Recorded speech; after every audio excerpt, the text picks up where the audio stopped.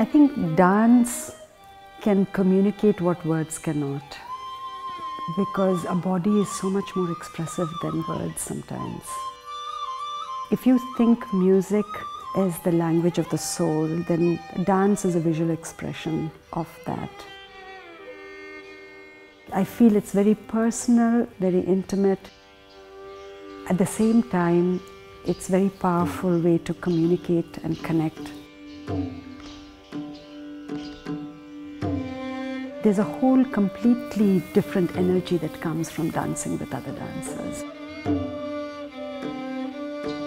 You're connecting with the dance, you're connecting through the dance, you're connecting to the emotions that come out from you while you're dancing. And that whole synergy is amazing, and it's addictive, and I think that's why we dance.